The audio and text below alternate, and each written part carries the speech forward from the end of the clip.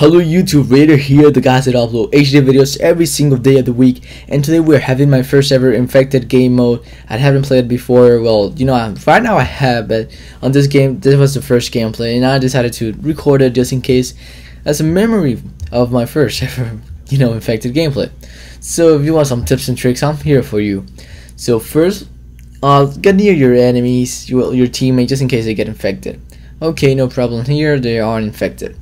So first I'm playing. We have playing here with radar always some. We have snipers and akimbo, Fentons and Magnus. I don't know. They got a lot. I don't know what the name here. MW3. They don't have any bullets. They only have knives and throwing knives.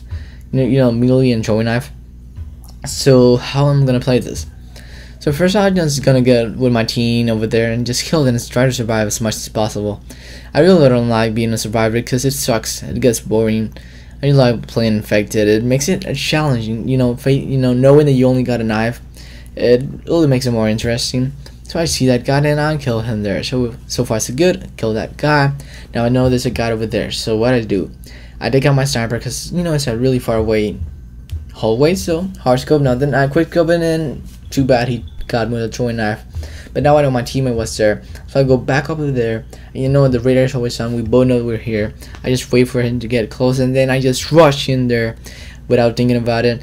There's a guy outside who's fighting with my teammate, and I take that as an advantage to get him. I missed the first knife. On the second try, I got him.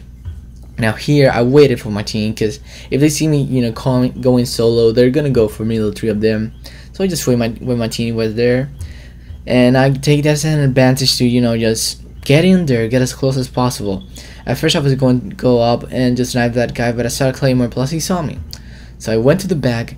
I know he knows I'm there because of the radar. I always saw him. That other guy is concentrated on my team, so I only got that guy to look for.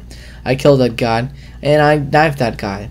Now this guy starts running because he, and then I get him with a throwing knife. And easy as that is playing infected. It's a really fast-paced game mode. If you want to play it, go ahead. I really recommend it. And guys, thank you for all the support. Please like, comment, fave this video. Remember about the giveaway. The winners will be announced tomorrow. That's all, and I'm out.